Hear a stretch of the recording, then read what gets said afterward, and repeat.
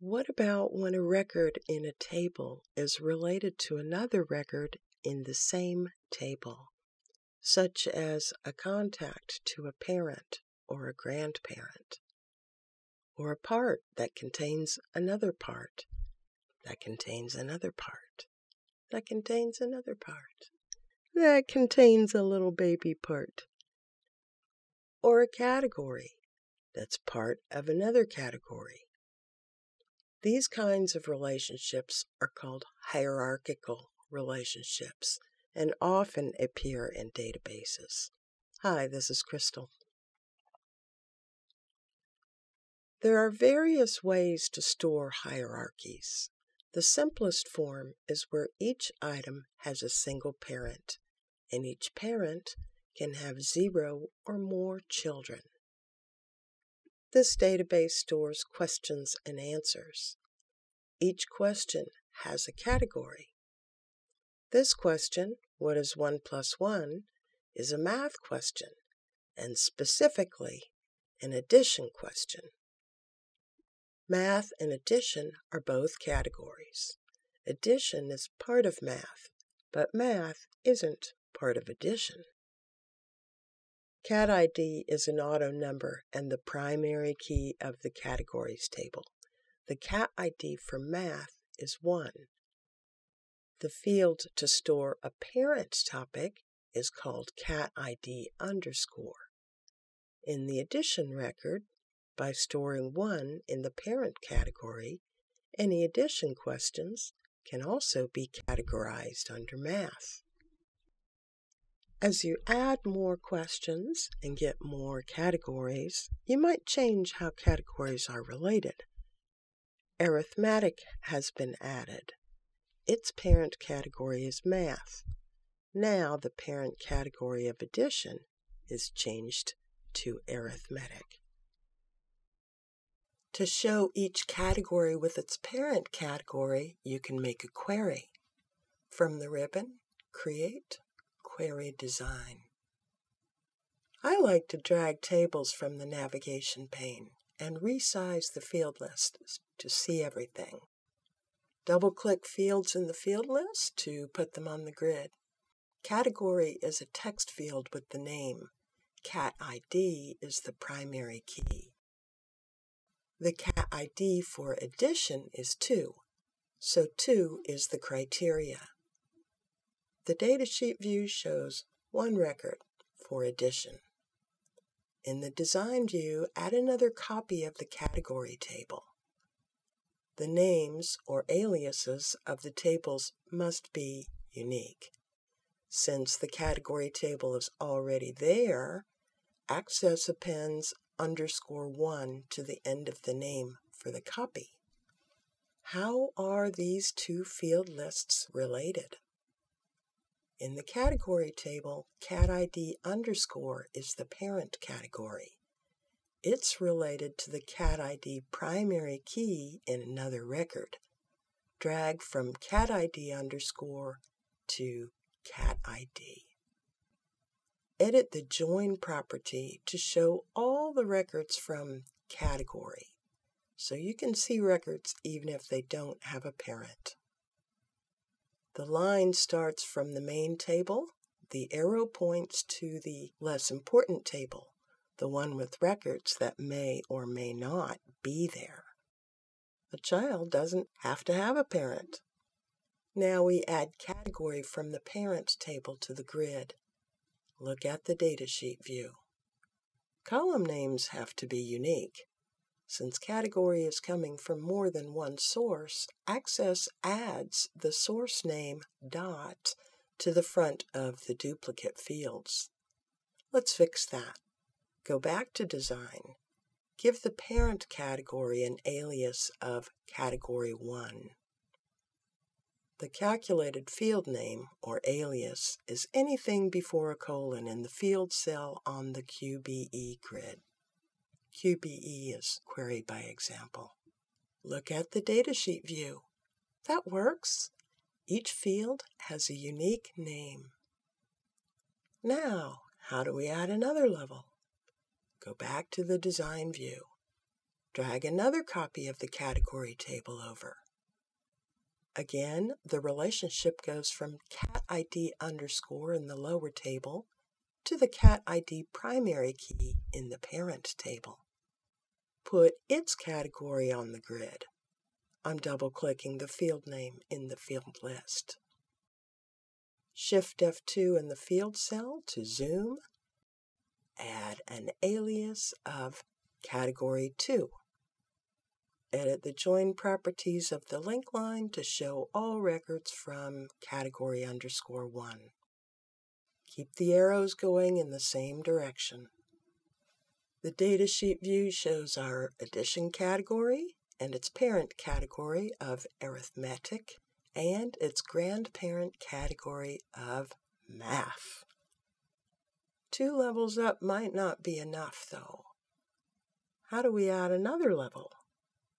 Go back to Design, drag another copy of category, link on the parent CatID underscore in the lower table to the CatID primary key in the next table, put the category on the grid, Shift F2 to zoom, add an alias of category 3.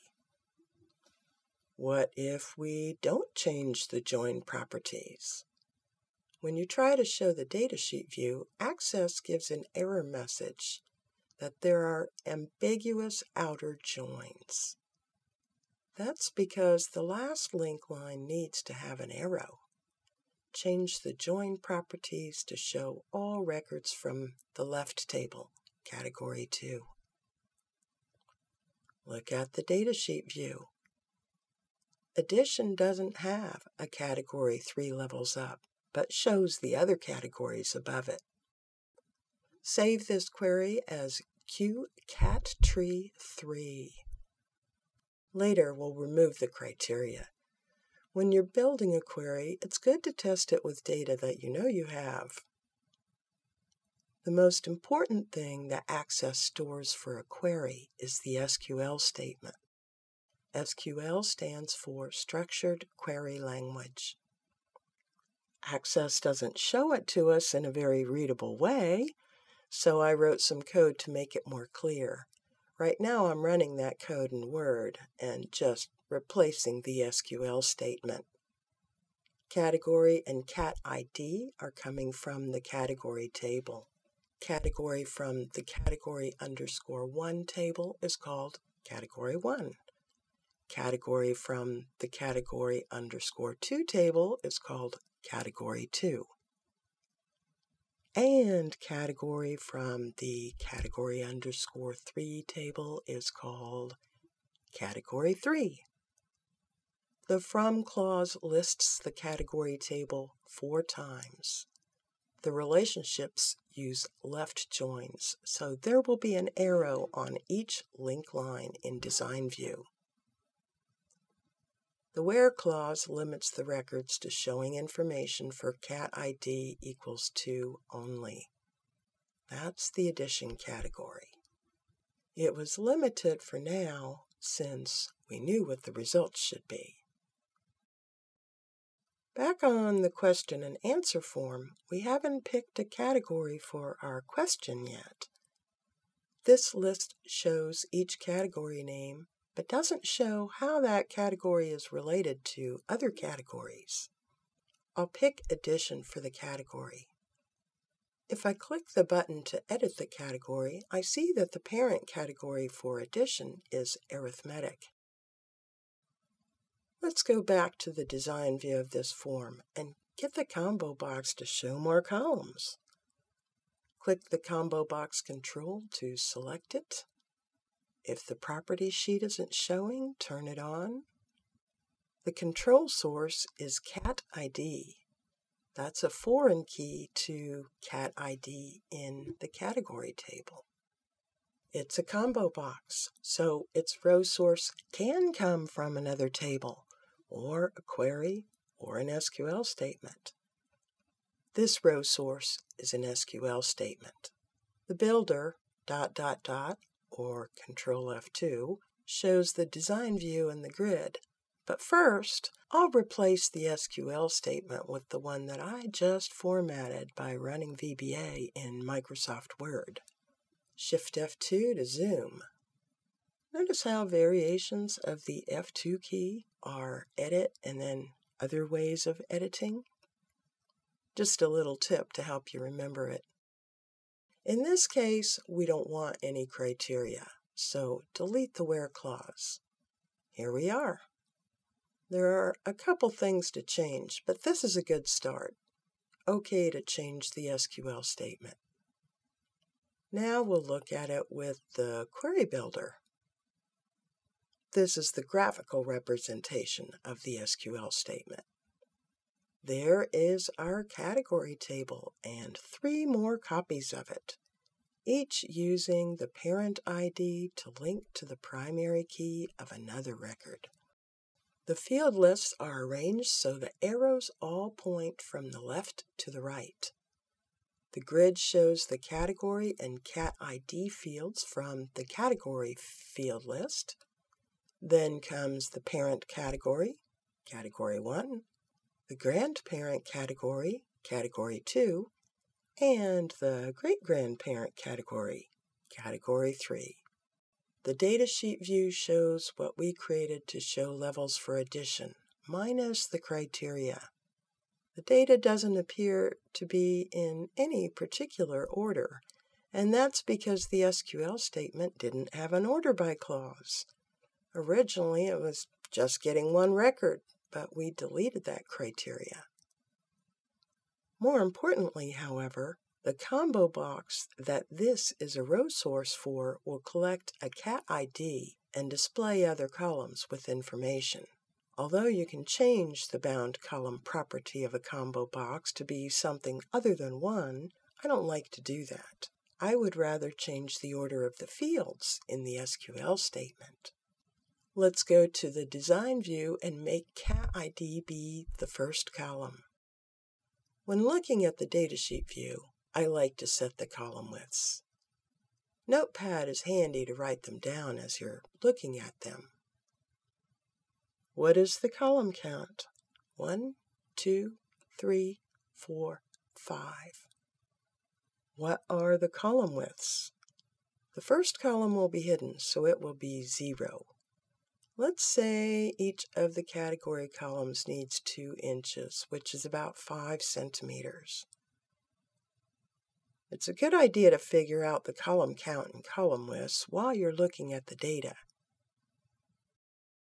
In Notepad, copy the column widths and remember the column count. On the property sheet, fill column count. That's 5. Press Tab. Paste the column widths constructed in Notepad, tab, tab, tab to the list width, add the column widths. 0 plus 2 plus 2 plus 2 plus 2 equals 8, and add 0.2 inches for a scroll bar, or about half a centimeter. So that makes it 8.2 inches. Save. See how it looks in the form view. Some of the column widths could be changed. Let's try 1.5 inches for the first column, 1.2 inches for the next 2, and 1 inch for the last column. Tab, tab, tab to the list width. 1.5 plus 2.4 is 3.9 plus 1 is 4.9 plus 0.2 for a scroll bar is 5.1. I think I'll put the first column width back to 2. That makes the list width half an inch wider, so 5.6 inches. The combo box still stores the same thing, CatID, but now it shows more columns. What if you want to go the other way? Create a new query on the category table. Put CatID and category on the grid. Let's limit this to math. The CatID for math is 1, so that goes in the criteria cell under CatID. Now add more copies of the category table. This time we'll go one level deeper. Once the tables are there and resized, drag the relationships. This time they go from CatID in the main table to the parent CatID underscore in the copy. Set the join properties to show all records from category. Continue this pattern for the rest of the field lists. Now let's put category from each table on the grid. On the grid, we see that 5 columns are using a field with the same name. Let's assign aliases. To differentiate from the aliases we used before, the name for the child will be subcat1, short for subcategory. The next level will be subcat2. The third level will be subcat3, and the last level is subcat4. Sort in ascending order by each category. That looks good for math. Now that we've tested our logic, let's change this query to show all the main categories and what's below them. So we won't put criteria under CatID. What is the criteria to get just the main records? In the category table, the topmost parent ID won't have a value. So add CatID underscore from category to the grid. Put null in the criteria and uncheck the show box since we don't need to see an empty column. Notice that Access corrected the criteria to is null. Now we see our hierarchical data from the top down. This database is still being built. As more categories are needed, they can be added. I made a video showing you how to use the Not in List event to easily add new categories. The link is in the video description. In summary, you learned how to create a simple hierarchical structure in Access by putting a foreign key in the same table as the primary key. To make it clear that this is a parent ID, I like to put an underscore after the primary key field name for the foreign key field name. You saw how to create a query from the bottom up, showing upper levels for the categories. We also created a top-down query to show all the main categories and subcategories below them. We looked at an SQL statement and assigned aliases. You also saw how to modify the row source of a combo box to show more columns. You can download code such as Not in List, tools, look at videos, and lots more from msaccessgurus.com. If you're building a project, I'd love to connect and help you make it successful. Go to msaccessgurus.com and contact me. I look forward to hearing from you. Thanks for joining me. Through sharing, we'll all get better.